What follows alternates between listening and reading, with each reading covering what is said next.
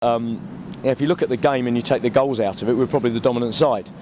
What I didn't like this afternoon, Mark, was the reaction that I saw from the team to the 2 goals that we conceded as a result of Daisy's errors.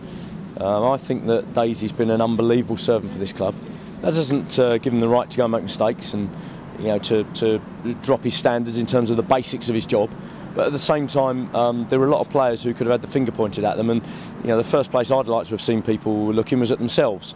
And when people who really should be looking at themselves start pointing the finger at others, that isn't the togetherness that wins things. I like the togetherness that says, hey, listen, none of us are on it. As a team, let's get ourselves together. Daisy, you're one of us.